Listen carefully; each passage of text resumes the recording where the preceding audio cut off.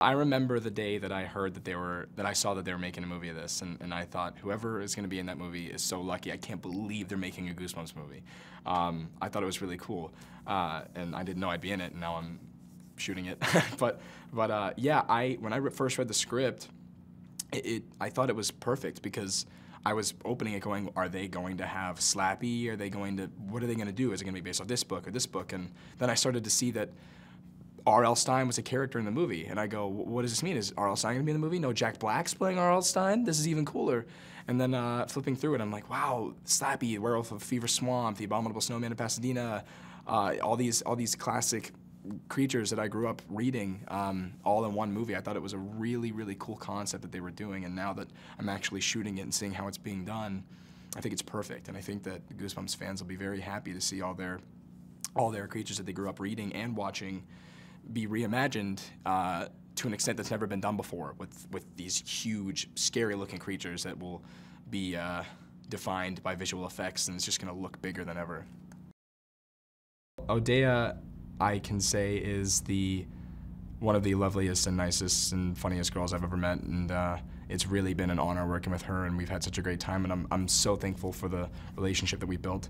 And I actually knew her before going into this, and I feel like our relationship has grown very strong since being here, and couldn't have asked for anyone better to work with. She is the best, and she's very talented, and she helps me a lot while we're doing our scenes together. Yeah, Jack is constantly funny, even when he's not trying to be. Any sentence he says, no matter what face he's making or what voice he's making, is just the funniest thing you've ever heard for some reason. No matter what it is, you can just say, I'm hungry, and you'll be on the floor crying of laughter.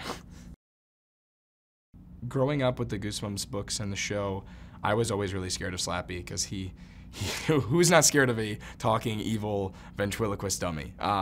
So seeing Slappy be brought back to life in front of me and acting on camera with this Slappy it's surreal. I mean, because you could ask me any day if I knew they were making this movie or not, who Slappy is, and I would say the dummy from the Goosebumps books. So working with Slappy is definitely creepy, and watching him talk, and the way that Avery, who is the puppeteer for Slappy, does his facial expressions and his voice, and it really makes it like a real person that you're working with, and it's pretty scary.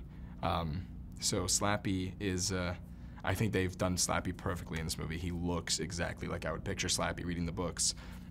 So I think they've done a great job. Watching like the bog monster walk around, or the scarecrows, or the jack-o'-lanterns, or the snake lady, or Madame Doom, or the clown, they are so creepy and real that it's just, you kind of forget sometimes that they're just people in costumes, because it really doesn't feel that way.